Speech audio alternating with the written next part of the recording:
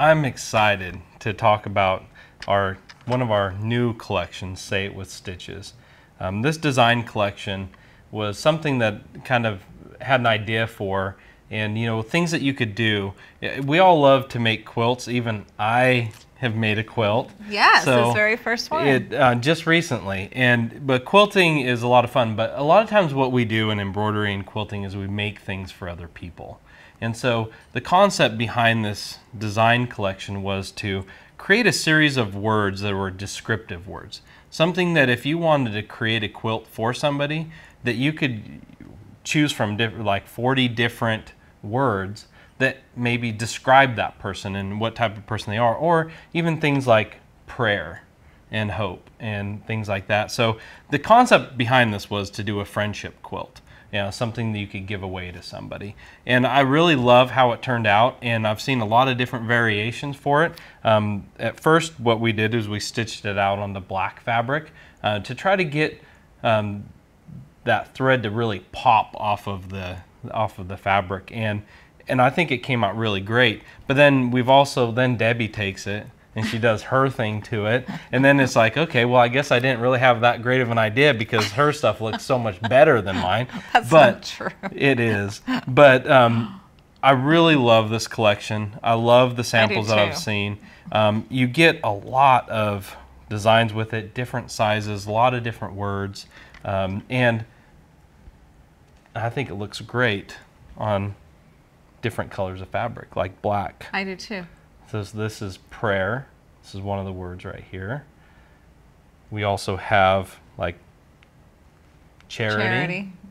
Read upside down. I know, I'm reading upside down. Faith. And this is like kind of the smaller size. They do come in a size bigger than this, which two sizes on the CD.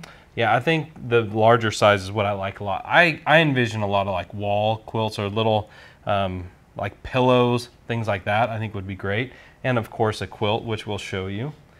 But one of the great things that we did with this is that the new thing, it is the new thing, is the variegated thread. I know, and I'm so excited because it's like there's so many things you can do with variegated thread, but a lot of us have been scared to do something, so I think it's exciting that it's become so popular. It has. And just to see the different things you can do with it.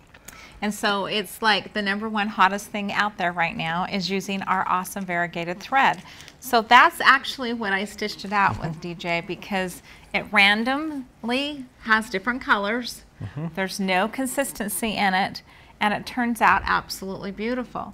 And there's many, many colors to do this with, but I am in love with the variegated because you never know how it's going to go. Yeah, and it's never the same. That's twice. Right. Exactly. So you get a different look, a little bit different a look every time. And the great thing is with that new cotton variegated thread. It's beautiful. It's absolutely gorgeous.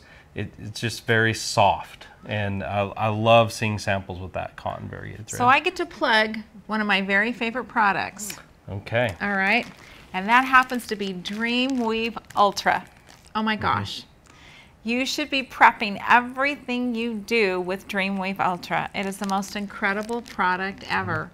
But you need to buy it by the bolt because you're going to use it on everything.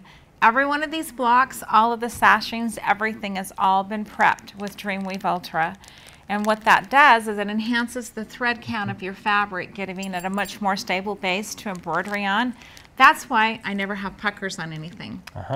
And that's why, yeah, your samples look awesome all the time. And I love I love, I've seen a lot of samples you've done with the Dreamweave Ultra, and I've seen the same type of samples done without it, and it just, everything comes out so much better. There is a huge difference, huge difference.